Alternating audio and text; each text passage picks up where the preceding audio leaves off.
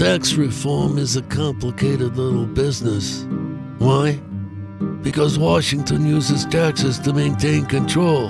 Taxes are money, and money is power. Power is the family business in Washington, and you never go against the family. It's easy to keep taxes complicated. The current tax code is more than 70,000 pages long and costs our economy hundreds of billions of dollars every year. Washington has gained a lot of power over the last 30 years. Tax expenditures are one of the biggest factors. That's how the government maintains control. They allow exemptions, deductions, or credits to select groups or other specific activities.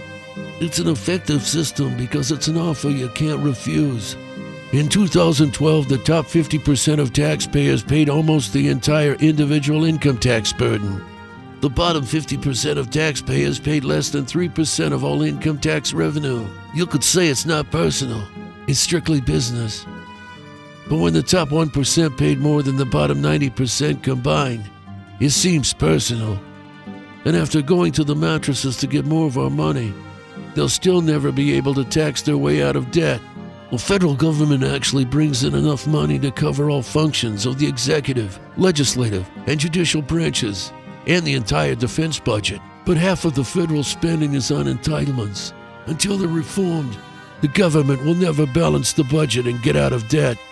So, just when you think you're out, they pull you back in.